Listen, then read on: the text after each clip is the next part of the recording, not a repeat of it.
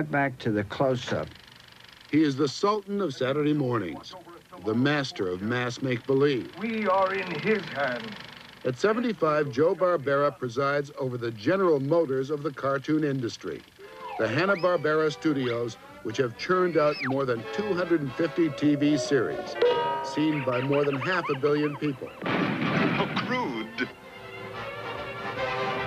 You want to hear the noises and sound effects when we're talking. You stand around, you go, well, you go, that's the way the guy comes in. You go, well, but he got to be little. His feet have got to go like that. But if he's big, tunka, tunka, tunka, tunka, and do that. I said, look, the guy is lumbering. So write it down that way. This isn't a go, boom, boom, got doom, ba doom.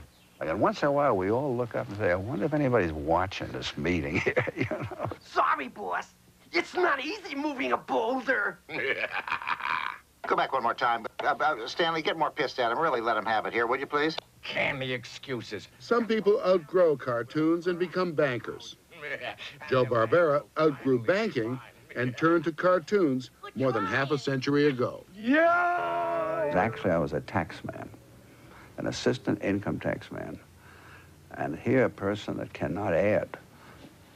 I add with my fingers under the table, and suddenly I'm doing income tax returns. But while I was doing that, I used to draw. I used to draw cartoons and submit them to magazines and get them rejected regularly, every week. And then one day we sold one. I sold a cartoon. It was unbelievable. And I sold another one, then I sold 4 of them, then I got fired.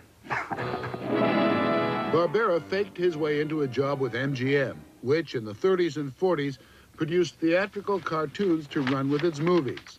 He was teamed with another artist named Bill Hanna, his partner to this day, to create a single 6-minute animated short. The result was another partnership. Never picked on the cat.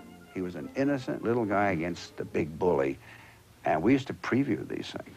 You never heard laughs like this in a theater. I mean, screaming laughs. But no matter what Tom did to Jerry or Jerry did to Tom, they always survived it. Oh, yes. His fur grew back. And become great friends at the end. One time they brought in a robot cat. I mean, and they put him together. He was so good that Jerry didn't stand a chance. So he had to go outside and recruit Tom to come back and get rid of this robot cat.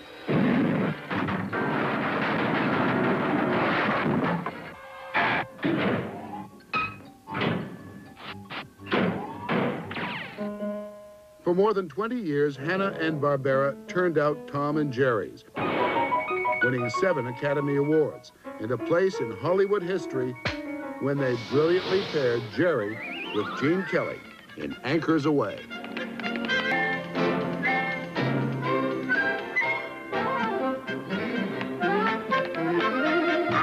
But in 1957, at the top of their craft, Hanna and Barbera were fired, and the cartoon studio shut down.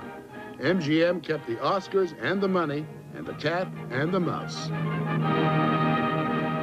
It was a shock because Joe and I felt that we would be doing Tom and Jerry at MGM, I guess, forever, and probably retire on our pensions. Tom and Jerry is still running strong. Everywhere. And I think MGM made $25 million in 1 year alone out of Well, I Tom heard and Jerry. syndication, yeah. Mm-hmm. Do you get any of that? Oh, no. Oh, no, no, no, no. Oh, if we were getting any percentage of Tom and Jerry, we'd be sitting in Monte Carlo right now doing this. You know?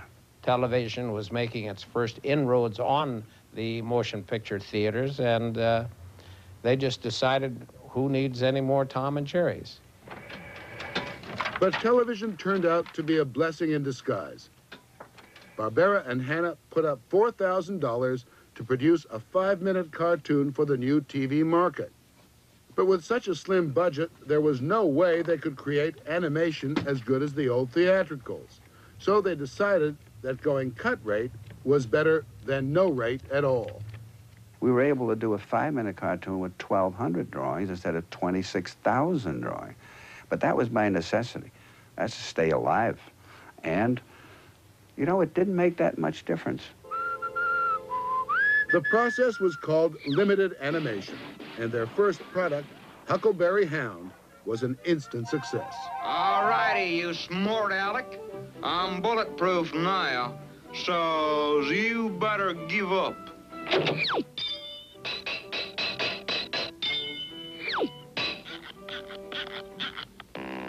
Put up your dukes. Oh, no have dukes. So sorry. And that was followed in quick succession by Yogi Bear. Hey, hey, hey. And the Flintstones, the first primetime cartoon series on network television, still running in more than 80 countries around the world. Ach du Lieber, beinahe Feierabend. Oh, mu shigoto wari. Yeah, badabadoo. That $4,000 investment ballooned into the largest animation factory in the world, with Barbera personally presenting each new character for the ad agencies and the networks. I would cover the wall with storyboard sketches, each about that big. And on each one was a sketch of the story as it went along. And I had 2 of them, so I had 4 walls papered with these things. I'd say, well, Fred does this and that, and over here he's in a helicopter. Then he comes along and they skid around, and there's a big crash, and then he says, Fred! And he says, well, yeah, Wilma. And I go through that whole thing like that. That would take 1 hour and a half for 2 stories, the whole pitch. And I remember doing 5 of them in one day. 5. One scream, and every troll in town heads for the door, you know what I mean? Barbera is still pitching, but the times, the tastes, and the sensibilities have changed. Why should the female scream? She just stopped screaming. She didn't scream. Why did you feel the need to have a host? I think we felt a need for an adult figure. Well, I mean, it is a school. Well, the host controls. So you wouldn't really call, why do you call him a host? The people who pick children's programs for the networks, like NBC's Phyllis Tucker Vincent and her aides, insist that Barbera stick to their rules. No racial or sexual stereotypes, few words of more than 1 syllable, and above all, easy with the violence. What was once considered slapstick is now considered antisocial. I have one comment about your military school guys. No minority kids. That's the other thing you could even think about. Wow. In today's military schools, there's girls. You are right, you are right. Good heavens. This all results in a kind of a policing, which is necessary, and results in a kind of a leveling off of the kind of entertainment. It's all the same, it seems to me. Homogenized. Yeah, the way they rationalize, they say anything that can be imitated by a child, we don't want to see. Therefore, you don't even throw pies in anybody's faces anymore. But you know, I'll never forget going to one of the pressure committees and saying, and I said, well, you know, I was raised on this kind of stuff. I was raised on this comedy, and it never hurt me. And they said, oh, yes, but look at the world today, they said. We've been sanitizing our stuff for years, but I don't see the world getting any better. I mean, I don't see the children getting sanitized in any way. Children do what they want, but it isn't the cartoons that do it. What I hate to see is that I can't make them laugh the way I used to make them laugh.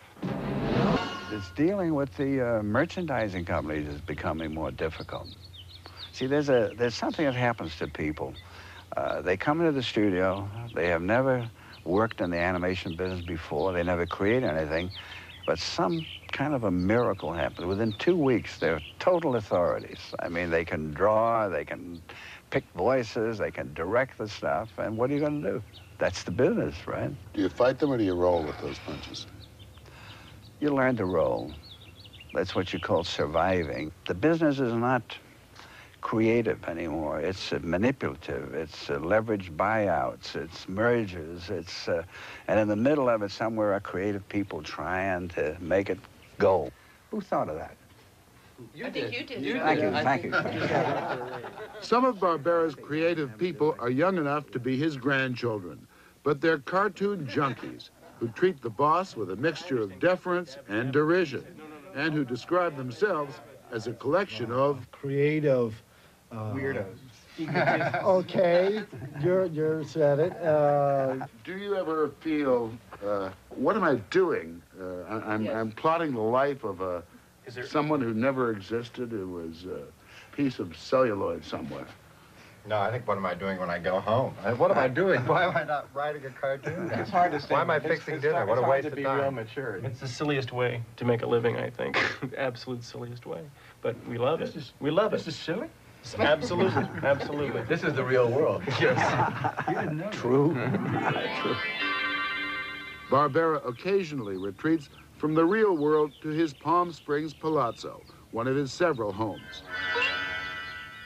He bought it after he and Bill Hanna sold the studio to the Taft Broadcasting Company back in 1965 for about $12 million, or about $90 million less than it may be worth today. He now works for the company he started. What made you sell out for only, what, $12.5 million? Yeah. I don't know. Greed, I guess. I mean, whoever heard of that much money, even in those days? But I cannot look back. No, I don't dare look back. Don't mention it. Don't bring it up again. Still a little pain in there. Yeah, a little stab in the back here once in a while, but it was fine. You gonna quit? No. I mean, not really. I don't know how I can quit. What am I gonna do?